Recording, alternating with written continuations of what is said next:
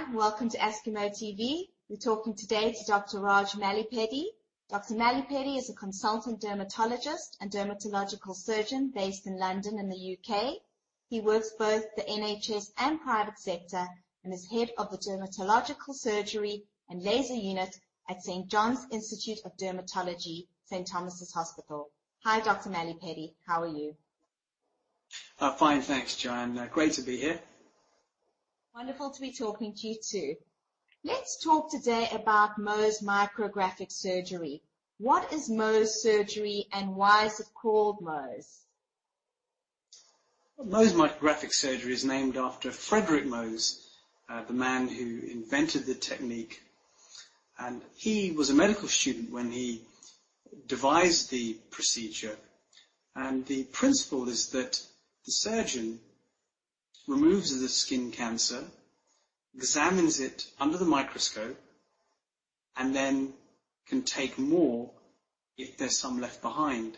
And this way, it's precise tumor removal, but also preserving as much unaffected skin as possible. And with this, one can achieve cure rates of up to 99%. Why does cancer need Mohs surgery, and what types of skin cancer can be treated with this surgery? Mohs surgery is generally reserved for higher risk skin cancers. So those are skin cancers on the face, and in particular the T-zone of the face. So that's the eyes, the nose, the lips, the ears. The reason these sites are critical is because one doesn't want to remove too much skin, and it's important to remove just enough, but yet remove the tumour completely.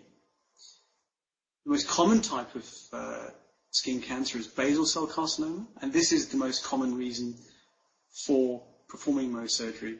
However, squamous cell carcinoma, the next most common, is another indication for Mohs surgery. And there are other rarer types such as lentigo maligna, an early form of melanoma, dermatofibrosarcoma protuberans, just to name a few.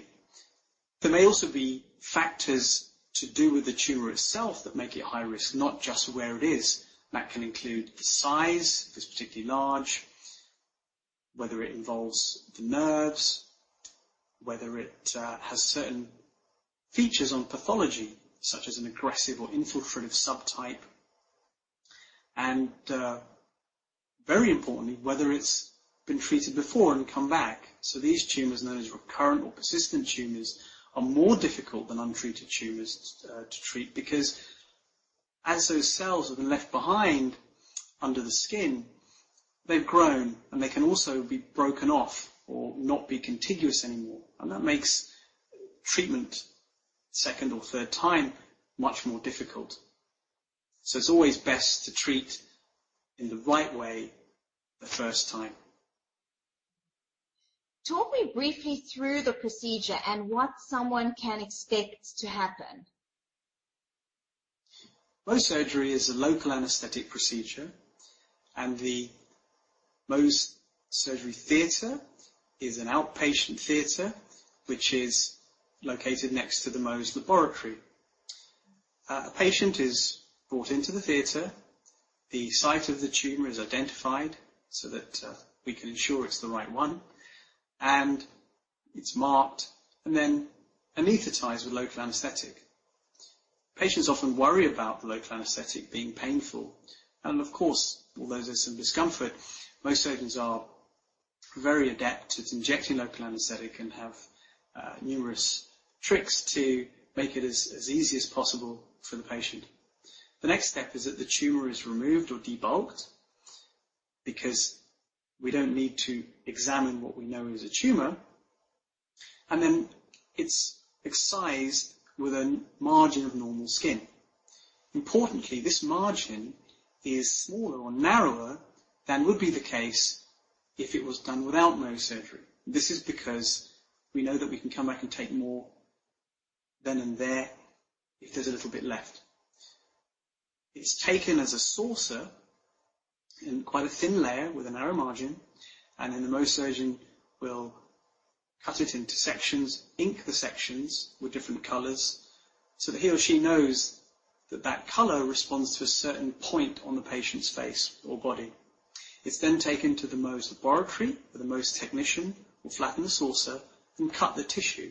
And this is another very important difference between Mohs surgery and normal surgery, is the way that the tissue is processed.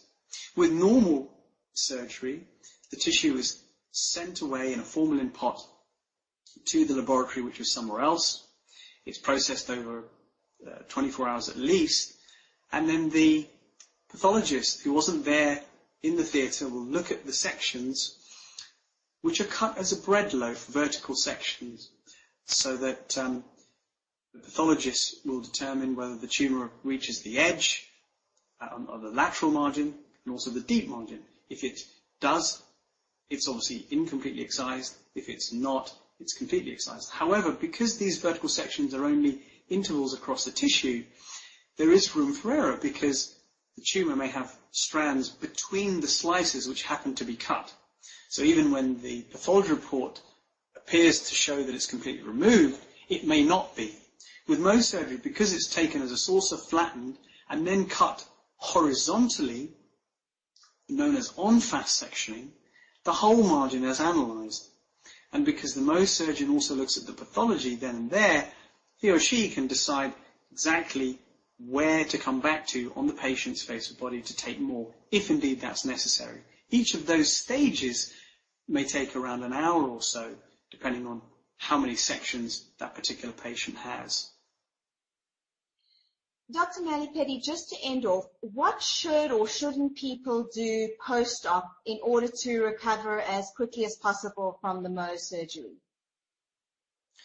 Every patient is given wound care instructions, and that will depend on what sort of wound there is. Sometimes such little tissue is removed that actually there is no formal reconstruction. The wound is just left to heal by itself. And the wound care may be an ointment and a dressing, such as even a simple plaster at times, for a couple of weeks. Commonly, the wound is then pulled side to side, and then there's a direct closure. Other closures may involve flaps, where cuts are made in different angles to access skin not so near to the defect that's created.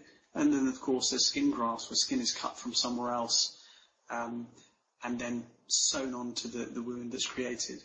The most important thing to bear in mind, though, is that because the least amount of tissue is being resected or cut away, the likelihood of scarring on balance will be less with Mohs micrographic surgery than with standard surgery and wider margins.